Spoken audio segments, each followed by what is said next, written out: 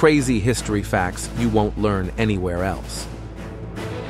Julius Caesar had a well-known romantic relationship with Cleopatra, the Queen of Egypt. This affair was not just a personal matter. It had significant political implications.